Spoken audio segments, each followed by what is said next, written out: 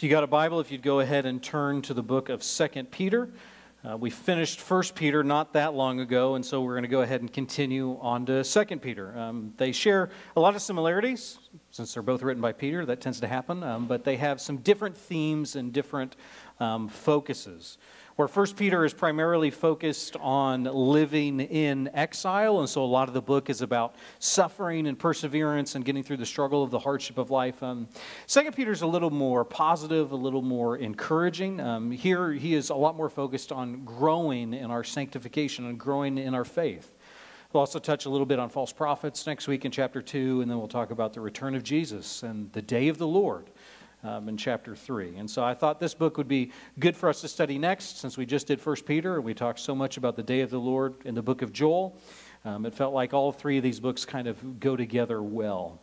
But this morning we're just going to look at chapter 1, and here he's going to be talking about what it means to grow in our godliness. And the primary phrase that I want us to kind of latch onto and to be thinking about as we do this is this idea that we are partakers of the divine nature. And so Peter has a different way to talk about what does it mean to grow in grace and to grow in our faith. And as he talks about it, he says we are literally partaking in the divine nature of God. And so my hope is that as we read this chapter this morning, that it'll really help us maybe have a different view and a different idea of what it means to grow in grace. And so if you are able, if you would stand with me for the reading of God's Word. And 2 Peter chapter 1, we'll read the whole chapter. And so Simon Peter, a servant and apostle of Jesus Christ, to those who have obtained a faith of equal standing with ours by the righteousness of our God and Savior Jesus Christ, may grace and peace be multiplied to you in the knowledge of God and Jesus our Lord.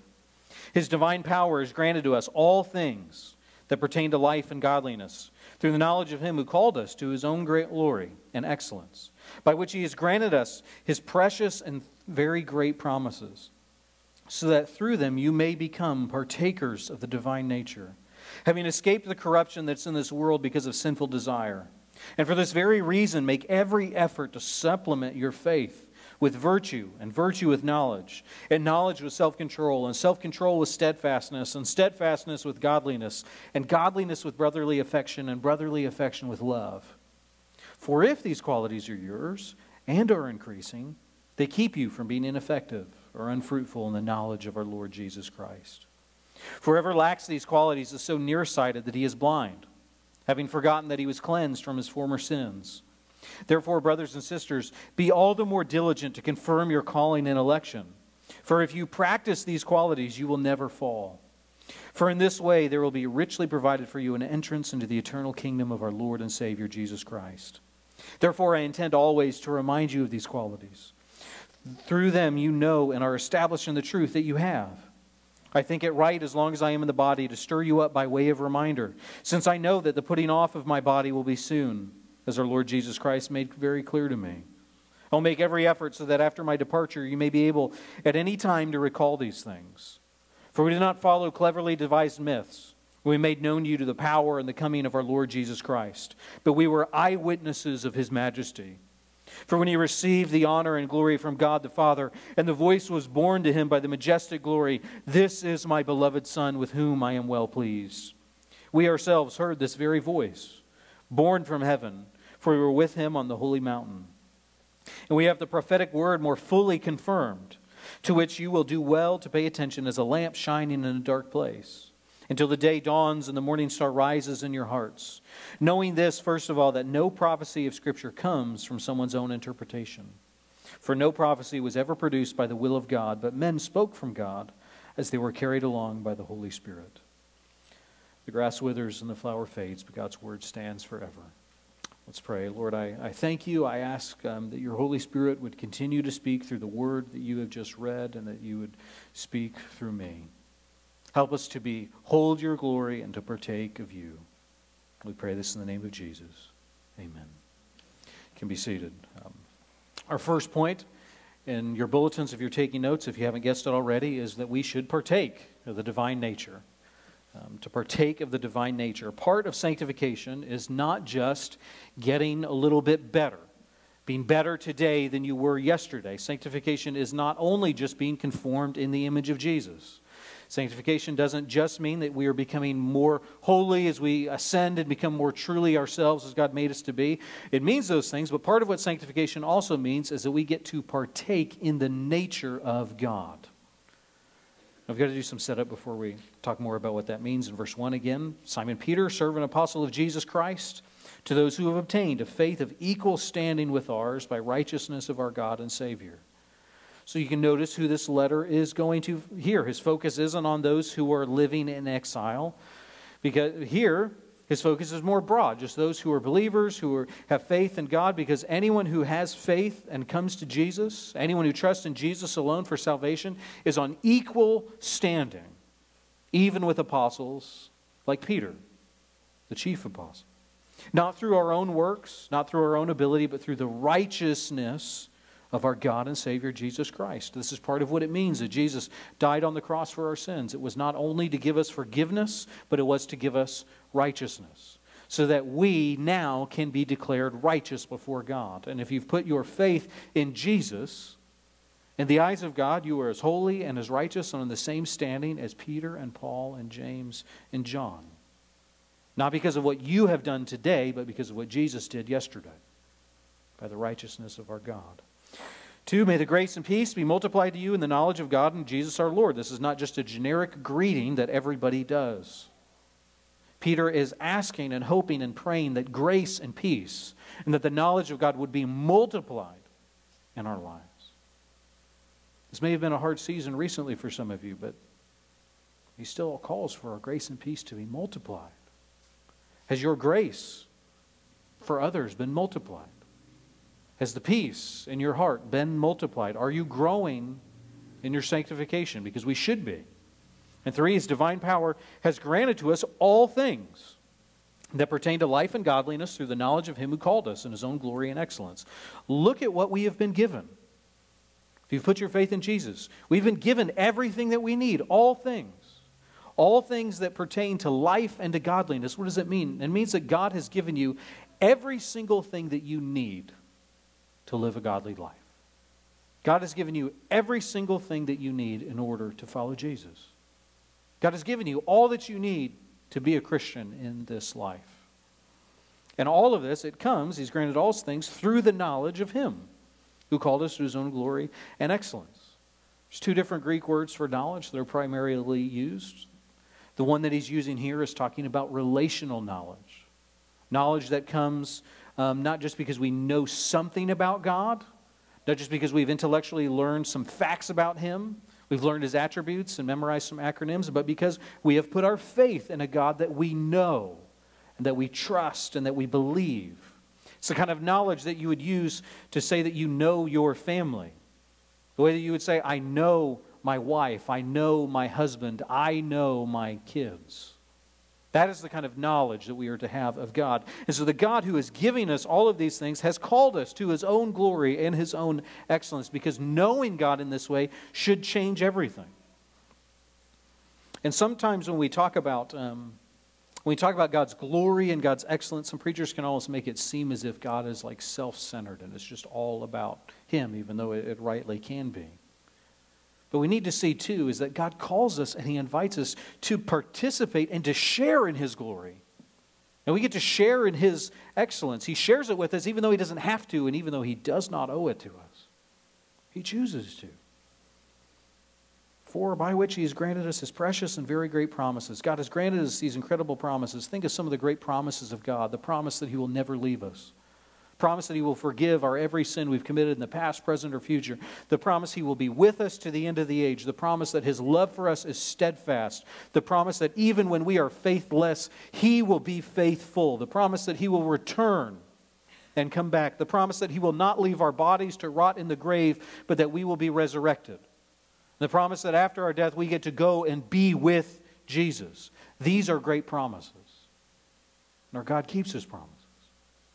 And so that through these promises, through everything that God has given us, we may become partakers of the divine nature, having escaped the corruption that is in the world because of sinful desire. So here's the key.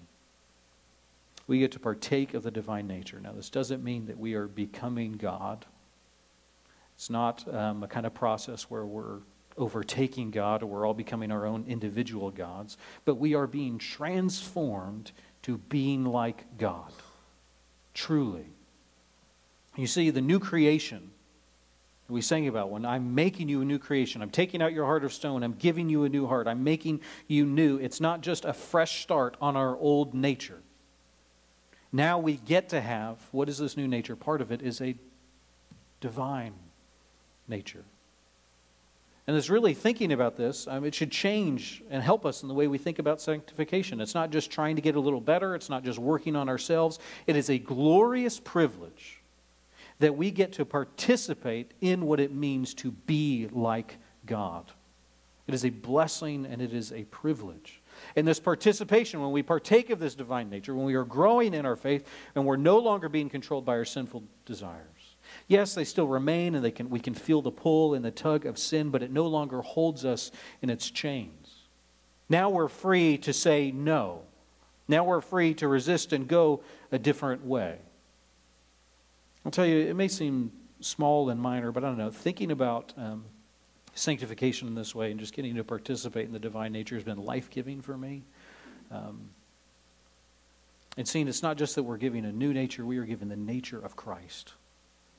Part of what does it mean to be in Christ? It means this.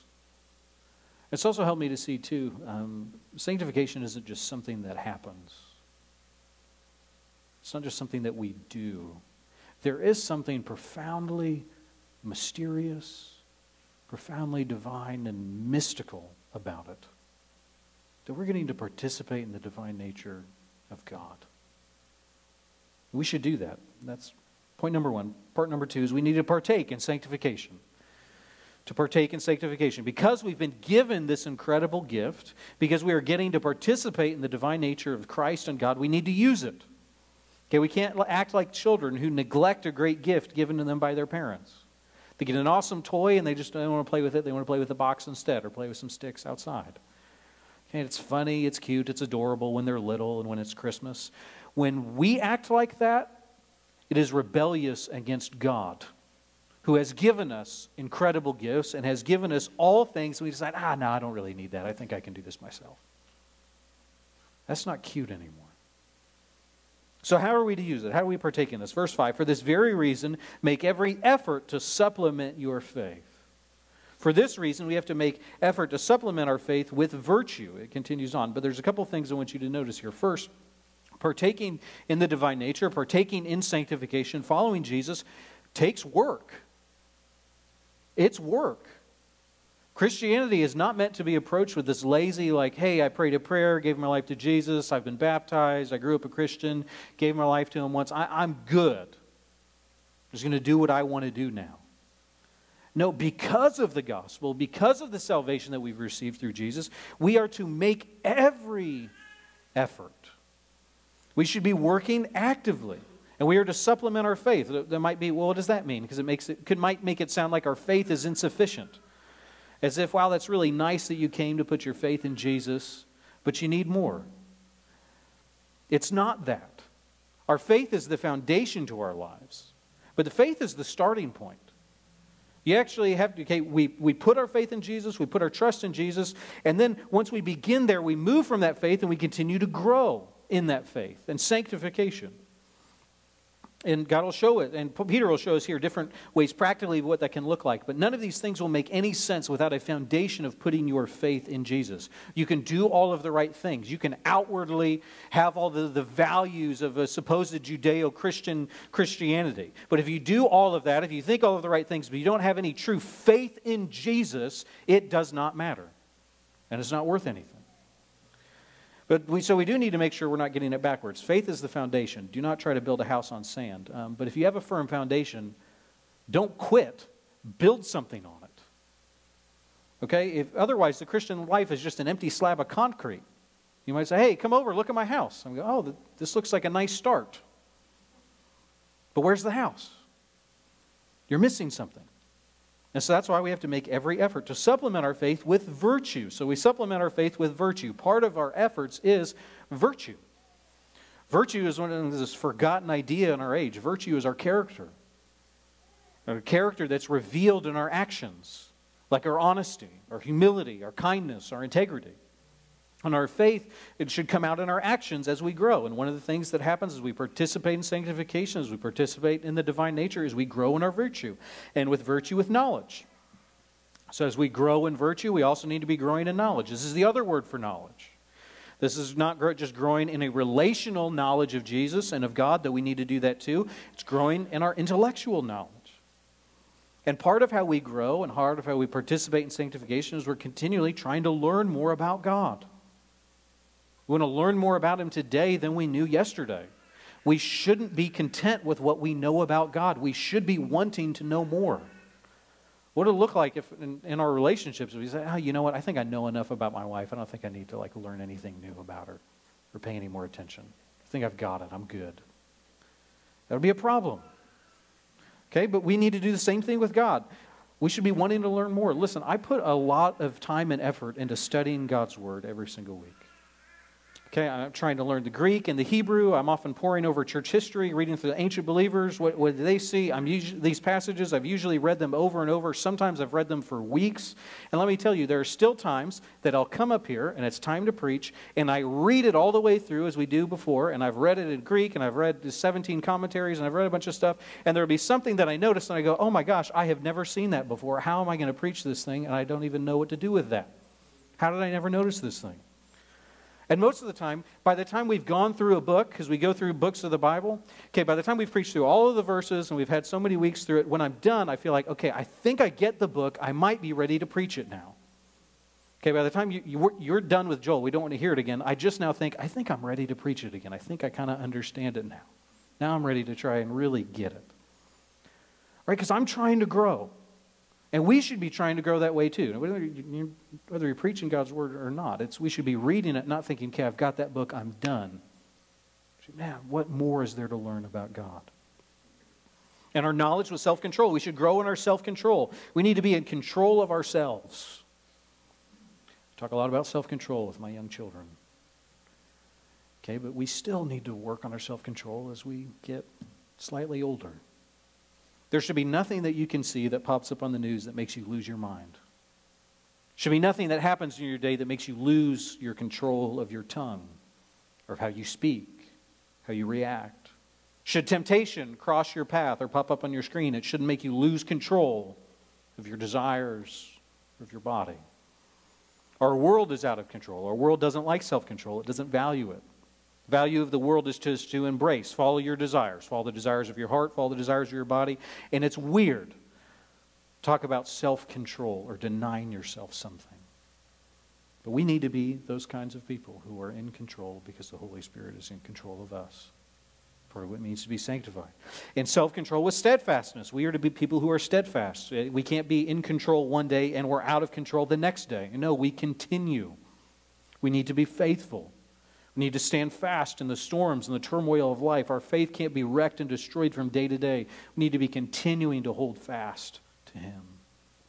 And our steadfastness with godliness. As we grow in steadfastness, we need to be growing godliness too. Part of the holiness and this godliness is as we become more and more like God and more like Jesus. We are sinning less and less.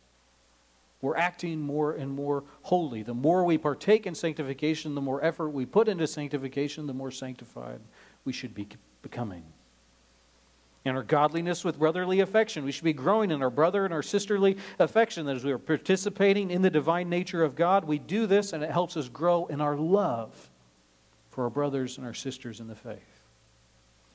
Not just for the ones that we agree with, not just for the ones that are in our church, not just for the ones that we like, but for all those who God says are His children. We grow in our affection and our love for them, whether we would ever want to hang out with them or not. And our brotherly affection with love. And we continue to grow in love. Our love begins with our own brothers and sisters in the faith, but it can't stop there. It has to continue and spread out to everyone else. Because if we're participating in the nature of God, we are participating in the nature of love itself, and it should make us filled with more and more love. These are the things of what it means to partake in sanctification. Now, one thing I want you to see is these aren't like a progression. Okay, they're tied together, but it's not, okay, step 1 is virtue. And then step 2 is knowledge, and then 3 is self-control. So it doesn't mean, hey, I'm still working on step 1 and 2, so I don't have to worry about love right now. I can kind of do what I want. No. These are all tied together. It's a never-ending and always continuing cycle that growing in love will help you grow in virtue, and growing in steadfastness will help you grow in self-control, and vice versa. And there's a mysterious way that kind of all of these things happen together. And verse 8 tells us that these qualities are yours and they are increasing. They keep you from being ineffective or unfruitful in the knowledge of our Lord Jesus Christ. We have to be growing in these things if we don't want to be unfruitful or we don't want to be ineffective. If you want to be an unfruitful or an ineffective follower of Jesus, don't try to grow in your faith. Maybe another way to say this: if you think that you're good and you're just going to coast, and you don't need to work on your sanctification, you will stop growing, and you will stop being effective, and you will stop bearing the fruit of the Holy Spirit. I also want you to see effectiveness and fruitfulness for a follower of Jesus. It begins and it really ends with sanctification. It's not about our ability. It's not our giftedness, it's not our talent or our charisma. It begins with following Jesus and growing and partaking and participating in sanctification, the divine nature of God. Verse 9, for whoever lacks these qualities is so nearsighted he is blind, having forgotten that he was cleansed from his former sins. One thing about this that's scary too, if you forget these, it's like we've become blind and we forgot what Jesus did on the cross. Now, he's not saying here that you've lost your salvation. What he is saying is you've forgotten your salvation. You've forgotten what God has done for you. You are living and you are acting as if Jesus didn't come down and die in order to save you from your sins. You're acting like you have spiritual amnesia and you need to remember.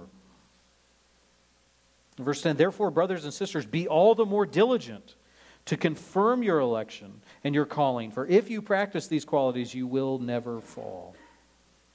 Because of this, right? This should make us want to be even more diligent. What does it mean to confirm our election and confirm our calling? It means we should live like it and we should act like it. We should be making every effort to partake of God's nature. We should be making every effort to partake of sanctification, because if we practice these things, if we are making all these efforts to supplement our faith, then we will grow and we won't fall. It's a wonderful promise God makes. In verse 11, for in this way there will be richly provided for you an entrance into the eternal kingdom of our Lord and Savior Jesus Christ. If we continue practicing these things and we continue not to fall, then we get to richly enter into the eternal kingdom of Jesus. Now again, I don't think this means that we have to be practicing all of these things and conquering them, doing them amazing in order to be saved. We have to be at some level for our faith to actually be true and not just something we say, but something that we really believe and mean. But what Peter's getting at is there's a difference between how some people are going to be welcomed into the eternal kingdom. And the Scripture does at different moments, and Jesus says this as well, that there are different levels of rewards for those who follow Jesus. Much is given, much is required. If you are faithful with much here, then how much more in the next kingdom will you get? And so those who are faithful and who are obedient and who are not just put their faith in Jesus, but who make every effort to grow and do grow and grow greatly, they will be richly rewarded and will richly enter into the kingdom. Those who are unfaithful, that means their faith in Jesus, they're struggling, just making along, or being disobedient, dragging their feet, well, they still get to be in the kingdom, they still get to be in grace, but the rewards will not be as great. That should impact how we live. Now we'll say on the other side, no one who will be with Jesus in heaven will be disappointed. Nobody. Even including the person who did the worst and gets the smallest reward. They will be maybe happier than all of us. But if we love Jesus, if we care about Jesus and we care about what he's asked us to do, we need to remember We need to put in the work. The key with all of this is, again, we have to actively partake of our sanctification, and it takes work. One of my favorite images that I've heard of sanctification is it's like we're trying to clear a vast wilderness and make it habitable. There's trees everywhere, there's thorns, and there's weeds, there's rocks, there's hills, there's ditches, there's junk, and we got to make it someplace so we can build a house and we can hang out. There's going to be plenty of ups and downs. You start chopping at a big tree of sin and think, ooh, I don't think I can handle this one right now. I'm going to have to come back to this. I'm going to have to work on something else. I'm going to pick these weeds over here because that's a little easier. It's not easy. It'll take a long time. It'll take your whole life. And there may be some areas when Jesus comes or when you die that you haven't been able to make a lot of work in. It's okay, but hey, it takes effort. We got to show up every day and we got to go to work. Are we trying to follow Jesus actively, or are we just doing our own thing and hoping Jesus is somewhere in the background? Point number 3 is we also need to partake in remembrance. We need to remember what we believe. We need to actively work at remembering. We're gathered here this morning. We are assembled as the local body of Jesus to worship our Savior. Not just because we think it encourages us and gives us strength to go through the week, that is good and that is helpful, but because we believe that these things, these words that we have read, this book that we are holding in our hands is true. That it is the true Word of God, that it is the words of life. In verse 12, he says, therefore I intend you always to remind you of these qualities, though you know them and are established in the truth you had. Peter wants to remind us of these things. And there's a reminder, what he wants us to remember is don't forget the truth of Scripture. Remember it. And memory, in the Bible especially, memory is active.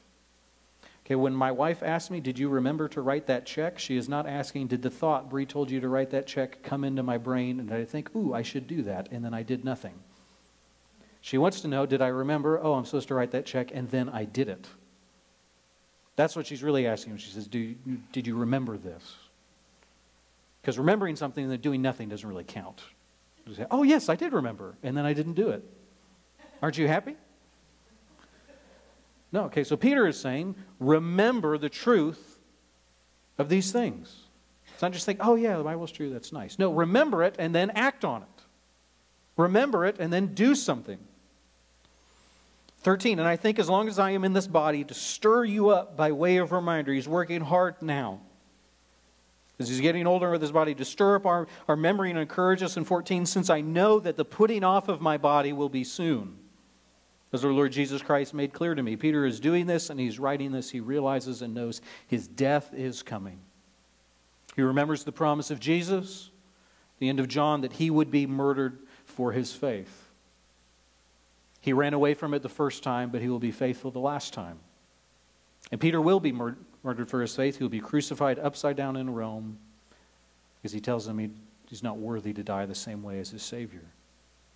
And he knows that day is coming, and he wants to spend his last days reminding us of the truth of the gospel and the truth of Jesus. In 15, I will make every effort so that after my departure, you will be able at any time to recall these things. Peter's getting to the end of his life, and he's making plans.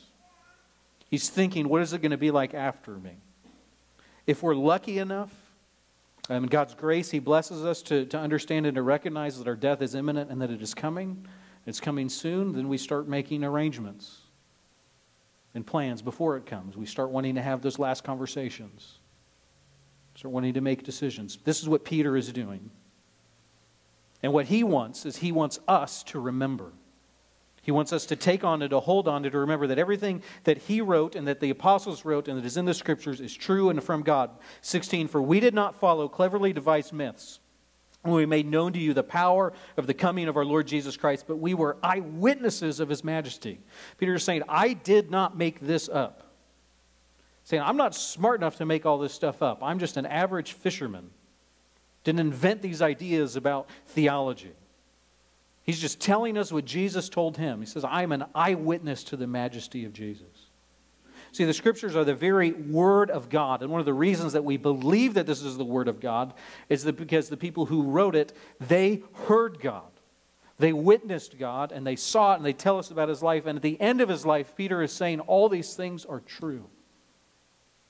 I saw them myself. In 17, for when he, being Jesus, received honor and glory from God the Father, and the voice was borne to him by the majestic glory, this is my beloved Son, with whom I am well pleased. Okay, Peter was with Jesus for a long time. He was with him for 3 years. Saw countless miracles. Heard all of the things that Jesus had to say in his teachings, many of which we might not know anything about. Sermons and teaching of Jesus we haven't heard or seen. But the thing that Peter comes back to over and over again is the transfiguration. As Peter sees his end coming, that's what he keeps returning to and remembering. That moment on the holy mountain when he got to see Jesus in all of his glory. When Jesus pulled back the veil and showed not just what his human body and his human nature looked like, but what God looks like fully. When Elijah and Moses appear next to him and they start talking together in the moment when God's voice speaks and says, this is my Son. In 18 he says, we ourselves, we heard this very voice born from heaven, for we were with him on the mountain. Peter's saying, I heard that voice. I was with him in that place. I heard it shake my bones and my body. And I think the reason that he chooses this story, the reason that this is what he remembers, is he knows that his death is approaching, but he knows that glory is approaching too.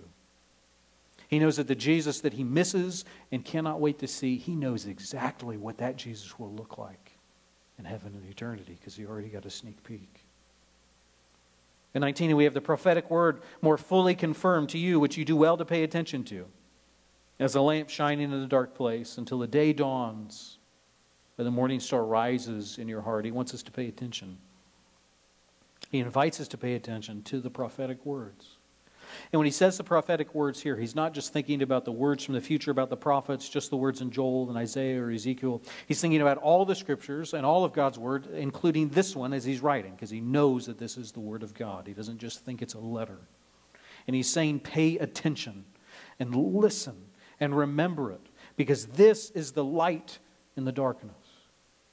If you were down in the pitch black in a deep cave, you didn't know how to find your way out, and you saw a light in the distance, you would head towards that light so you can escape.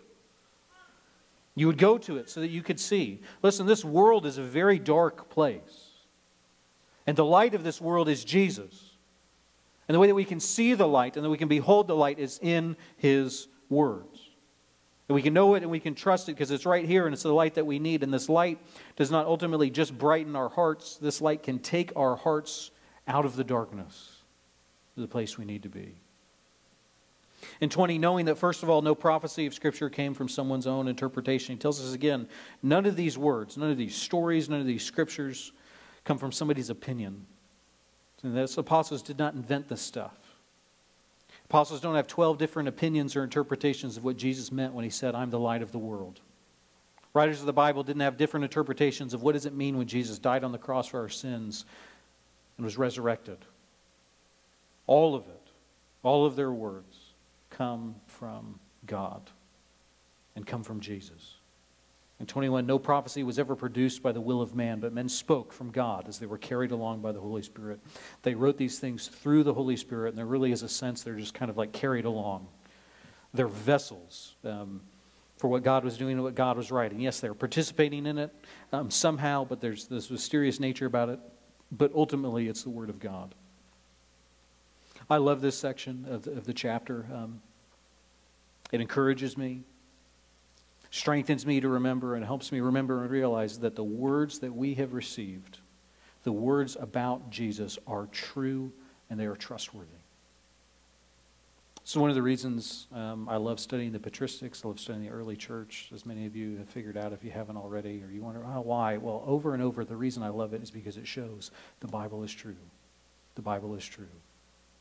The apostles really did write this. The church really did believe this. This is what Christians have always thought since Jesus came. And it helps me remember. Peter wants us to remember. And as we remember the truth of what we believe, it will sanctify us. As we partake in our sanctification, as we partake in the divine nature of God, part of this too is That's why so often I pray after I read God's Word before I preach that God's Word will change us, that it will sanctify us, so we won't stay the same after we leave. Because it's not enough just to see the light of God's Word. We need to let it change us. We need to partake. We need to partake in the divine nature, we need to partake in sanctification, and we need to partake in remembrance. And if we do those things, it can change everything. Let me pray first, invite our worship team to come up one more time. Lord, I ask that you would help us, Lord. Help us to see you, to behold you in your word. Lord, help your Holy Spirit to come and to help us, to guide us. Lord, would you strengthen and would you encourage us? Would you confirm our calling? Would you confirm our election? Would you help us in our sanctification? Lord, I confess that often I can be lazy in my following of you. There are days and there are moments I just go through the motions. Lord, would you help us to not do that? Would you forgive us for the times we do that? Or would you come and strengthen us and help us make every effort to build on that firm foundation of our faith in you? Would you continue to change us as this wonderful, blessed mystery as we get to participate in the divine nature? We pray this in the name above all names, in the true name that is our only hope, the beloved Son of God. Amen. Would you stand as we worship our Savior through song one more time? All right. Hear this benediction from the end of 2 Corinthians 13. Now may the grace of the Lord Jesus Christ and the love of God and the fellowship of the Holy Spirit be with you all. God bless you. Go in peace.